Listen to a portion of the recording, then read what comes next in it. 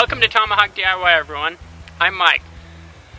I just finished recharging the air conditioning system on my 2008 Toyota Sienna with this AC Pro.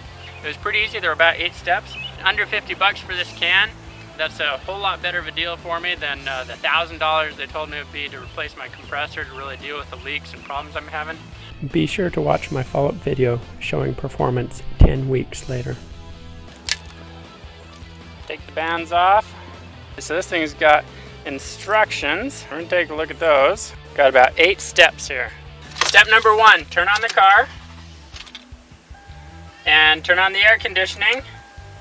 We're going to set it to maximum AC and turn it up to high. Now I've got a thermometer here. We're going to sit it in. It's currently sitting at 93 degrees. I'm going to pop the hood.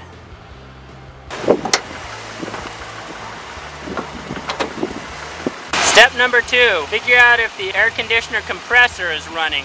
We're seeing belts and lots of different wheels moving, and we're going to see if we can find one that stops when we turn the air conditioner off. It's going to be this one right here. So take a good look where the light's shining, the air conditioning compressor. Let's go turn the AC off and come back and look. You may have to turn the air conditioning off of maximum, and then up here's the AC. We're going to turn it off.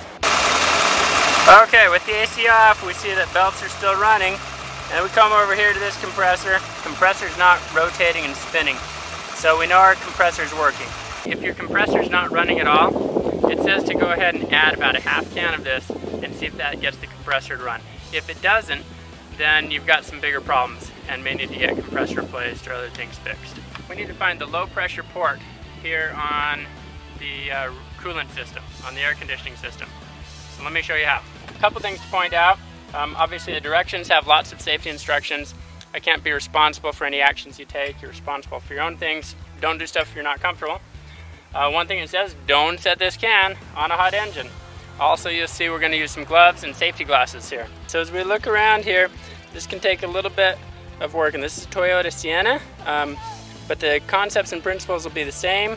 The air conditioning AC Pro warns that electric vehicles and ones that don't have a compressor you can't do this with, but we're looking for some tubes. There's one here that's larger, comes back there. We'll take a close up, and if we follow the lines, we're also going to find that they tie into the radiator here at the front of the car, and that helps dissipate the heat. I believe this is called the expansion tank.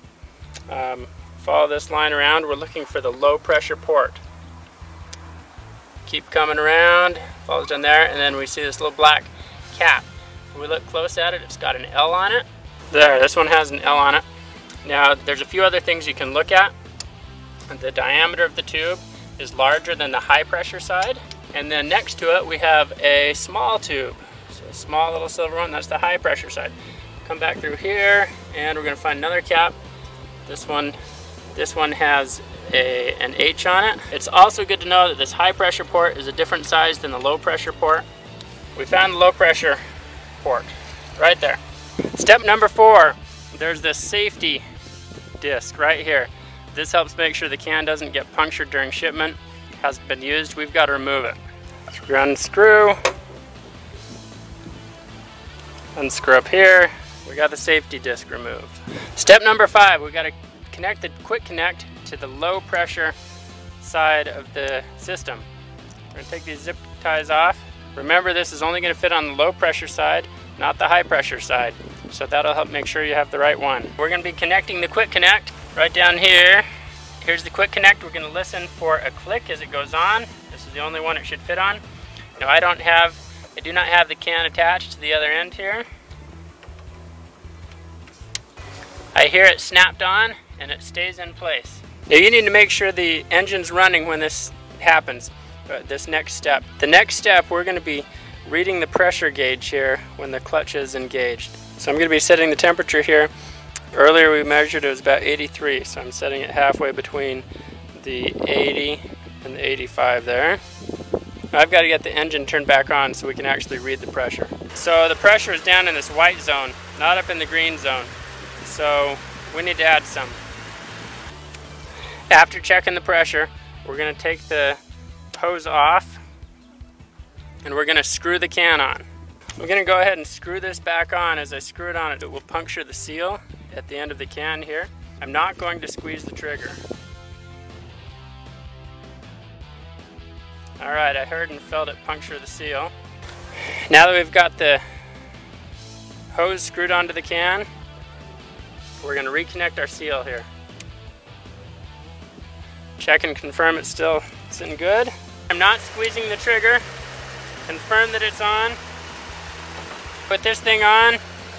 I'm going to be shaking the can, and then the trigger's not squeezed. We'll squeeze it here in a moment. I'm going to squeeze the trigger all the way down. As I squeeze it, I'm going to turn it from 12 o'clock to 3 o'clock, and I'm going to stop. Continue squeezing the trigger and shaking and tilting the can from vertical to turning 90 degrees several times. Do this every 10 to 15 seconds. Pause to check the gauge each time to see if it moves into the green zone. Starting to get there. I'm going to take a little pause now and go check the air conditioning temperature. Remember, I'm not going to set this thing down on the hot engine. Disconnect it, moving it away.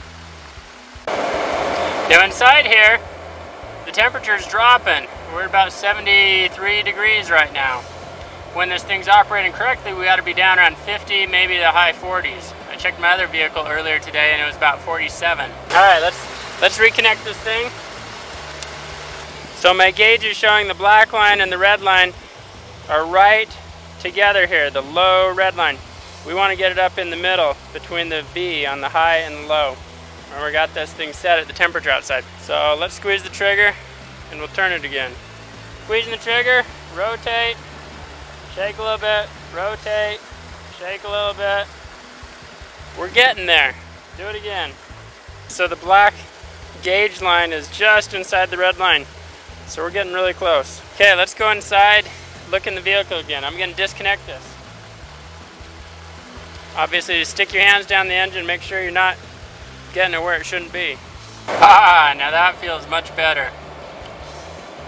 We're blowing out in the high 40s, so that's good.